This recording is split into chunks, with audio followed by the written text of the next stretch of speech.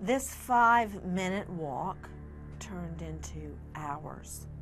After the very first hour of not hearing from their daughter, her mom immediately calls her cell phone, and we learned that it was Chanel's practice to either pick the phone up immediately, or if she couldn't get to it quickly enough, she would immediately call her parents back.